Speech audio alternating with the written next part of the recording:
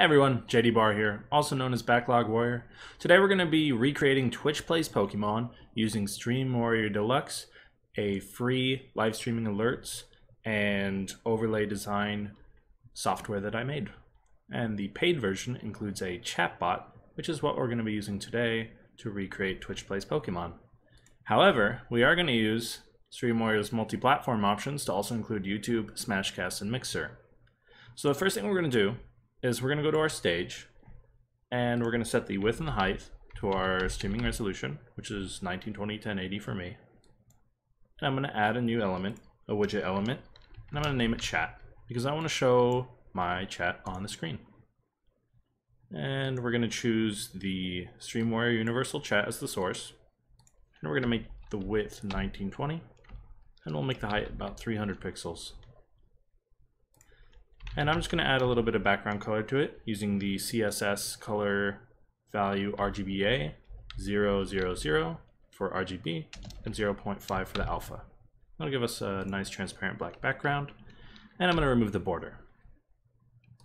I'm going to save that. I'm going to go to the dashboard, get the stage URL. I'm going to open OBS here.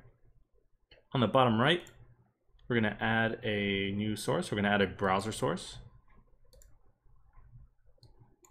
And we're going to paste our URL in there, set the width and the height to the same thing as the stage, which is 1920 by 1080, and we'll hit OK. And so now we can see that Stream Warrior is listening for chat messages, and I'm just going to test that over here on my laptop. I have my Twitch, Smashcast, and Mixer accounts open.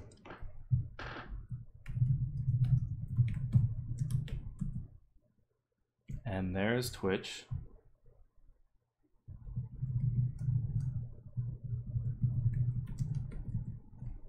And my Smashcast account.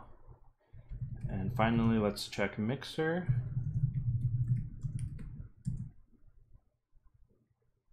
Oh, forgot to hit enter. There we go. Perfect. All right. And I test YouTube too, but YouTube chat actually only connects when you're streaming live. So we can't test that for this recording, but if we were live, we would totally be able to do it. So now that we have a chat that's on our screen, I have a Pokemon Yellow emulation going from some website I found on Google, and we can walk around and do stuff. It does let us set custom controls, which I've already set up to be the arrow keys for movement, A and B, and then right shift for start. So what we want to do is we want to detect when our chat users start typing in controls into the chat. We want to pass those through to this emulator right here. So the way we're going to do that is going into Stream Warrior Deluxe, and we're going to open the chatbot.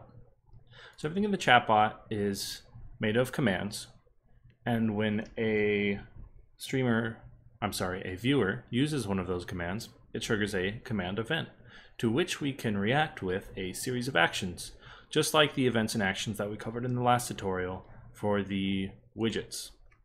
So the first thing we're going to do is we're going to add a new command, and we're going to make it be an up command so that way we can move the character up. We don't need any arguments. That is something we will cover in a future tutorial for making more advanced chat commands, but for now we're going to do a command with no arguments. So now we've got our chat command. We're going to add a chat command event now for that command we just made, chat command up. So what do we want to do on chat command up? Well, we want to tap the up key, which is the key that we use in the emulator. So we'll save that. And actually, before I forget, we have chatbot roles. So when someone joins your stream, by default, the chatbot gives them the everybody role, and they can only use commands that are listed right here. However, the broadcaster automatically gets the owner role and can use any chat command that the chatbot knows. You can add other roles and give them to your donators and give them special commands, but we're not going to do that in this tutorial. We're just going to let everyone be able to control our game of Pokemon. So let's test that now that we have it set up. Oh, let's also remember to click Enable Chatbot. And we can go over here, we'll go to the game, and we'll try it out. This time I'm going to try it from my Smashcast account, and we'll just type up. So nothing happened, and that's a little interesting. Let's try it in Notepad because I want to make sure that it's actually not working. I'll just type some lines of text, and then I'll type up over here. And if the little cursor goes up, then we know that it's working. So it's working in Notepad, since my little cursor just went up, but it's not working in the Pokemon emulator. So why would that be? Well, turns out certain games need you to press the button down a little bit longer for it to process, especially with older emulated games.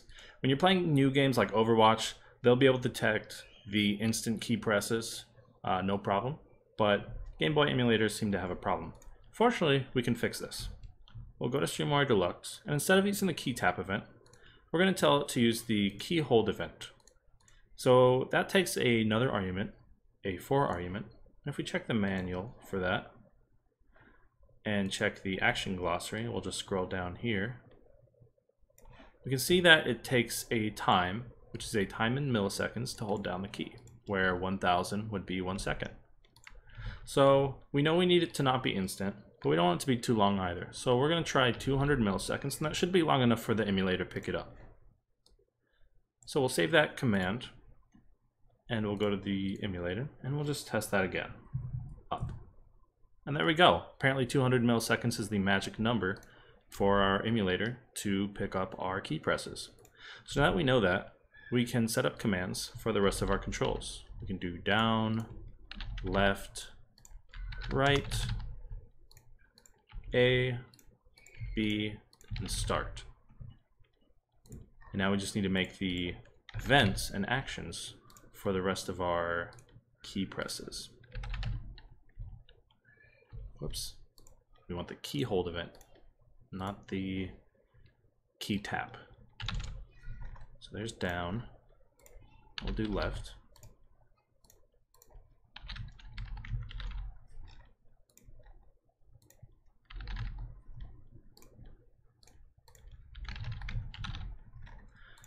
I actually used this in a recent stream of mine.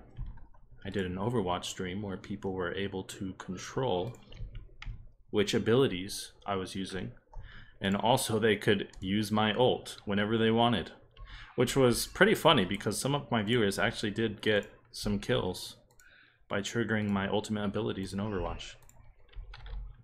So that was a pretty fun stream. If you want to check that out, it's in my recent uploads. It was pretty cool. And I think we just need to do start. Where is it? Key hold. So for start, I used right shift. So what exactly do we type in there? Do we do R shift? What do we do? So we'll check the manual for that.